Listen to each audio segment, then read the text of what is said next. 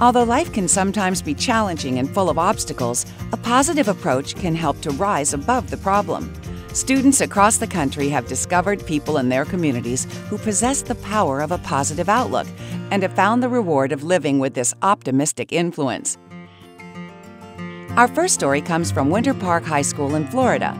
Winter Park is a suburban city located north of Orlando in Orange County. Winter Park is well known for its stately trees, brick-lined streets, museums, vibrant lakes, and fine shops along Park Avenue. Founded in 1923, Winter Park High School is one of the first high schools in Orange County Public Schools, the 9th largest school district in the United States. Winter Park High School is nationally recognized for its high-achieving performing arts and athletics programs. Out of the 3,800 students enrolled at Winter Park, many attended Domerick Elementary School, located in Maitland, adjacent to Winter Park. Here at Domerick, students discover a love for learning from their inspiring teachers in state-of-the-art facilities. But one recently created program inspires students to learn new skills away from technology. On Friday afternoons at the Domerick Elementary School library, students are brimming with excitement and anticipation, not because it's the start of the weekend, but because it's chess club day. I played for the first time. It was like, I don't know how to explain it. It was sort of when you moved the piece, and then they're coming at you with like something else. It made you think a lot harder. At first, I didn't know how to play. Then my dad taught me. Then every day I soon got better. On summer break, and then this paper came up with all different activities after school, and I saw chess club. I want to join this.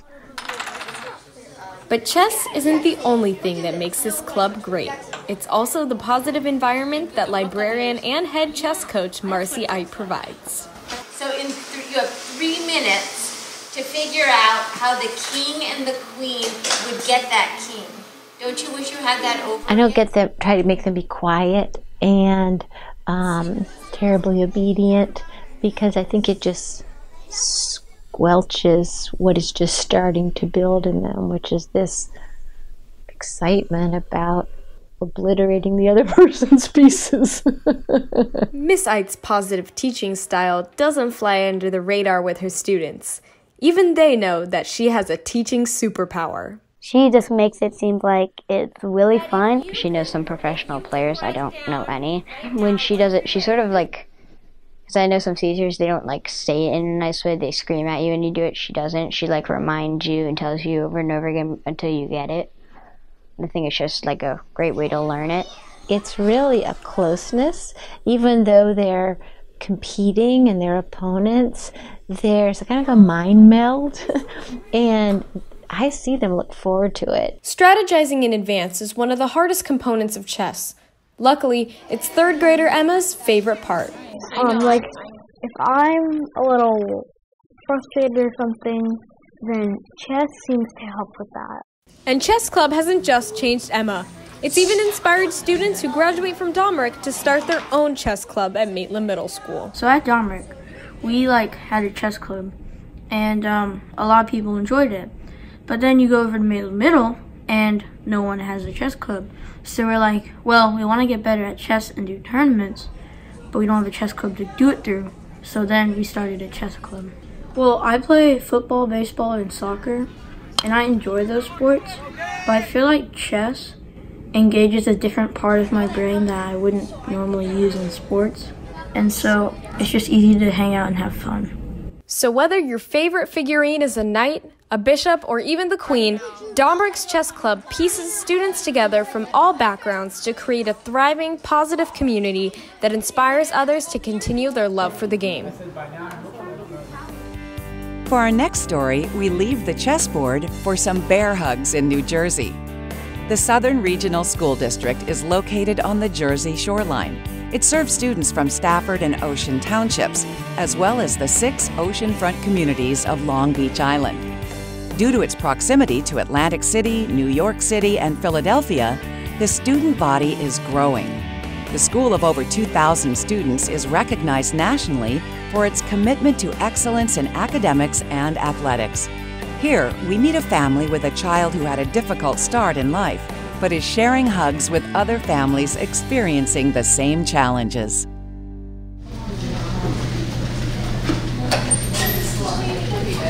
Samantha Brummer is a senior at Southern Regional High School. She loves being in school and is excited for the opportunities that await her after graduation. From the outside, she looks like a normal teen, but 19 years ago, her story wasn't so simple. Samantha's mom, Tracy Brummer, always dreamed of having a big family. At 26, she was pregnant and an excited mom-to-be. Early into the pregnancy, Tracy found out that her child was not growing at a normal rate. The doctors gave her baby a slim chance of survival.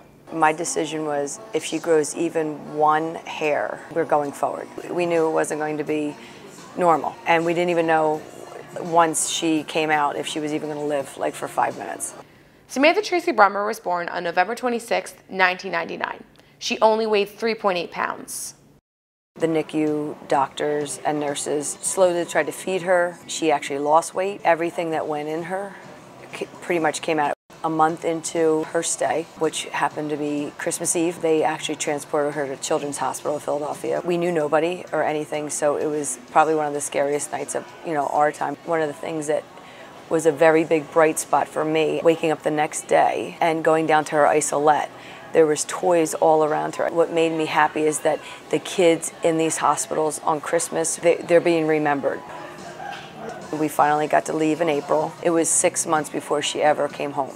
She went home with a central line in her chest, which goes into her main vein of her heart, which is called a Broviac. And that Broviac supplied her with all her nutrients. And then it actually went to a G-tube, which is a hole in her stomach. That's where we would feed her. And so for 7.5 years, she was hooked to a pole between 15 and 24 hours a day. My mom sat us down. I was like 5 and Sam was 6, and told us about her experience in the hospital with my older sister. Even though a lot of situations were bad, the first night at CHOP really made an impact on her. That conversation is how Bear Hugs began. Bear Hugs is a nonprofit organization that gives new teddy bears to children in the hospital during the holidays. We started in 2007 and we delivered 17 bears on Christmas Eve. We scarf the bears with our signature rainbow scarf, and then we also tag them, and it has all our information on it, so once the kids get them, they know where it's coming from. And then we put them up around my living room couch. Just such a good visual picture for everyone to see how much we are giving to the hospital. Once we went up and started giving out the teddy bears to the kids our first year, we all agreed that we need to do this every year. And we wanted to reach more and more kids. What helps them surpass their goal is the help from their community.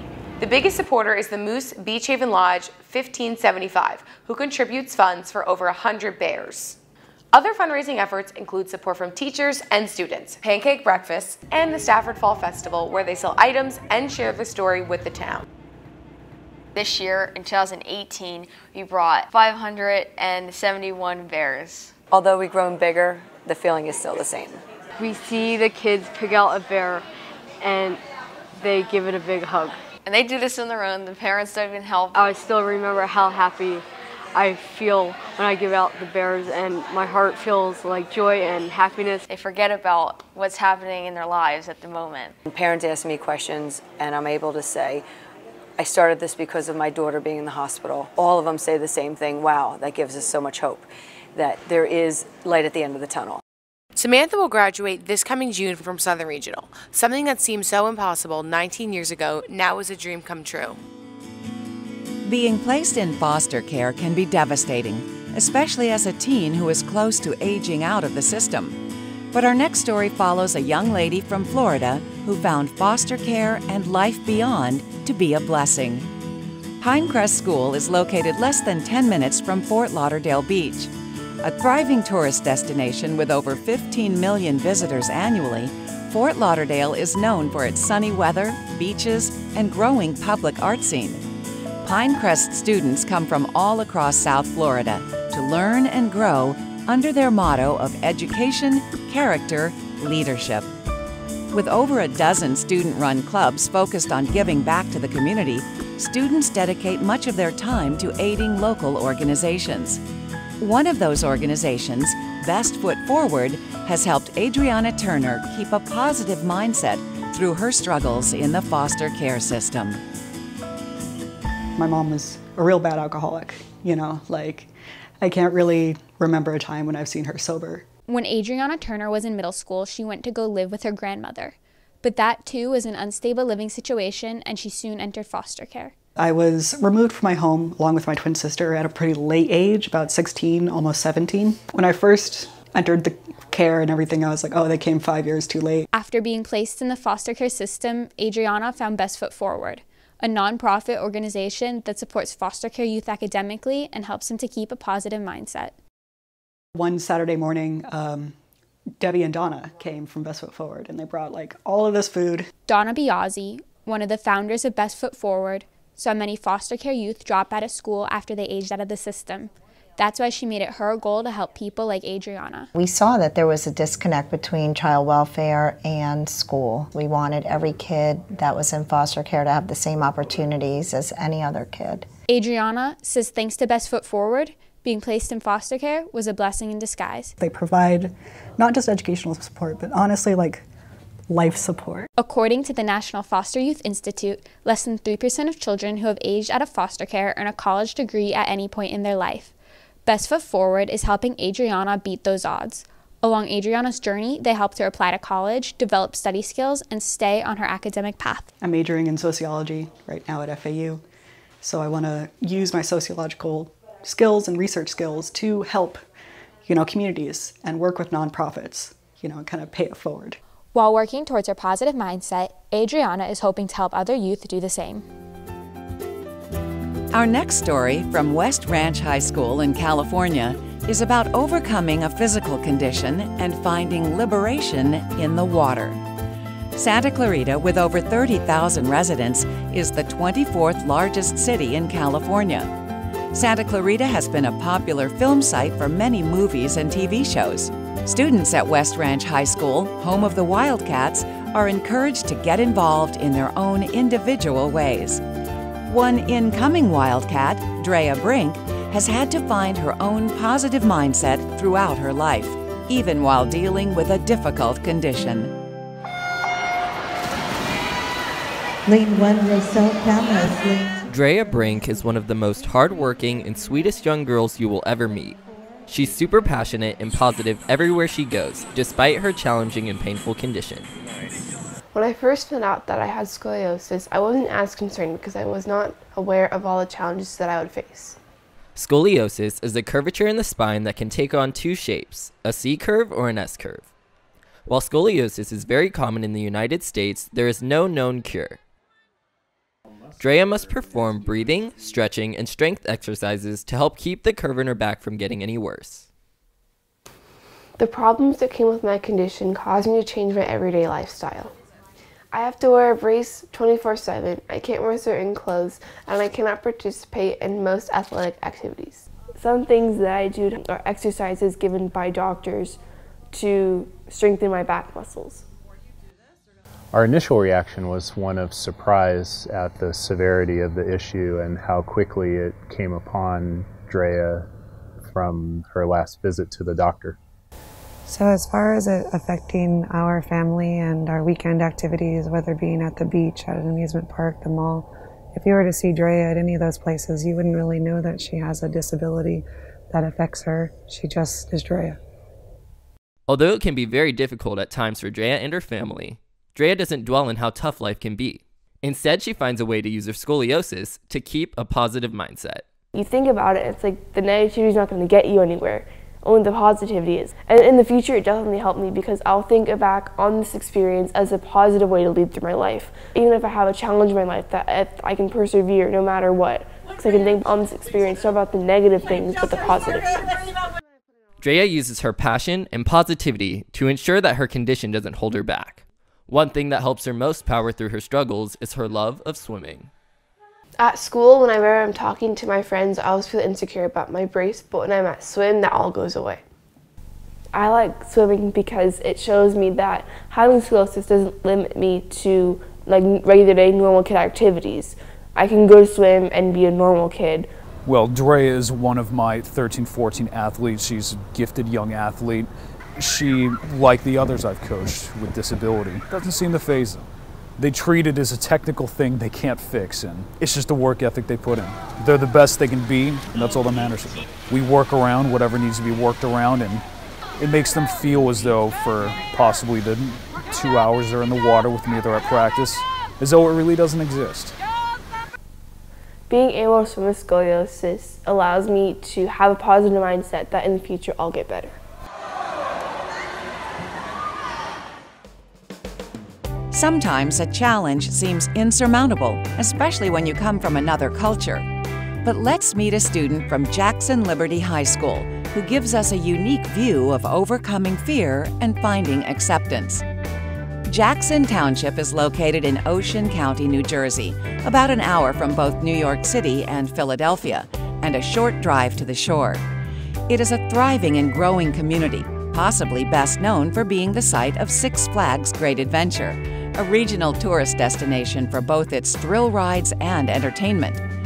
New Jersey's diverse landscape, with proximity to urban centers, sprawling farmland, and residential neighborhoods, makes it the ideal place for one international exchange student to have a positive, fulfilling experience. Exchange programs give students from around the world the opportunity to come to America to experience our culture, customs, and traditions firsthand, which are often very different from their life in their home country. Jemmy, an exchange student from India, was chosen by the YES Exchange program to come to the United States, where she attends Jackson Liberty High School. Like many others before her, the transition was difficult at first. The first week I came here, I thought it's going to be so hard for the whole year that I'm not going to end up happy. Everything was different for me, from the food, like talking to people, or like the clothes that people wear here, because my culture is totally different. So I so badly wanted to like overcome it, like go talk to people about American culture and learn from them. Jemmy was one of thousands who applied to be an exchange student through the government-funded YES program that gives students a scholarship to travel and experience life in another country, something that most would never be able to do on their own. Peggy Law, a liaison for this program, guides students here in New Jersey and believes the difficult process to even become an exchange student requires a certain mindset to push through times of doubt. They go through an application process, and then their application is screened, and they're chosen from that, strictly from what they put on their application, for interviews. And their interviews are very intense because you have to, during that interview, prove that you can be set apart, something that sets you apart from your other competitors. And so there might be 100 slots, and you have over 1,000 kids who have just been chosen from the application process. So the amount of stress that puts on a student is overwhelming, especially at such a young age, because some of these kids are 14, 15 years old. The entire process, from applying and interviewing to being chosen and having to assimilate into foreign culture, can be jarring and stressful to many students. This is where keeping both an open mind and positive attitude can really help with a smooth transition and an overall enjoyable experience. It was super stressful. I had no idea. I thought that I'm not going to go through it because every other kids than me, I thought like they're all smarter than me, then I'm like nothing to them. But I knew I was chosen by my organization for a reason, to achieve something here and to learn and to experience many things in America. So I gotta push through it. I can end up having a good time in America. Jemmy was chosen in part because of her optimistic and outgoing personality. After exchange students are selected, they are matched with a fitting host family based on that personality. Host families give exchange students a place to call home during their time here in the U.S. while supporting, guiding, and helping them through their experience. In Jackson, New Jersey, Laura Tonra and her family make it their priority to ensure students feel like they are a part of their family too. Having a positive mindset when you're an exchange student is one of the most important things that they have to learn. When you're an exchange student, you leave everything you know, you leave your country, you leave your culture, you leave your friends and family and loved ones to be able to come to another country that's extremely far from where you lived, to live with a family that you've never met before. And it's very easy to get frustrated, and when an exchange student first comes, it's very easy for them to slip into depression and homesickness. And so it's so important to have that positive mindset, because it's something very hard and most people wouldn't be able to do it. Once in America, students can still experience doubt and question if they've made the right choice. It took Jemmy some time to be able to break out of her shell, but when she did, she was able to get the most from her journey, build friendships, and through the involvement in her new community, make unforgettable memories. I spoke to my mom and she was like, you can go, it's your choice. I was so scared in the beginning that I don't even know who I'm going to live with, or like the school that I'm going to go to, or the community that I'm going to live in. But then I still like wanted to go, and I wanted like to step out of my comfort zone and to be bold, to say to everybody that exchange is not easy. As her inspiring journey comes to an end here in the United States, Jemmy will not only take some amazing experiences back with her to India, but also a new outlook on life. Jemima took the opportunity to learn about American culture while simultaneously inspiring others here to follow their own dreams. She learned that we are more the same than we are different, and those valuable lessons will carry with her throughout her life. And those lessons, combined with her enduring positive mindset, will help the world feel a lot smaller. We have shared 5 unique stories of people who, despite difficult life challenges, made a conscious choice to find a constructive path to help others and to live their best life. They have shown us how finding a positive mindset can change a life.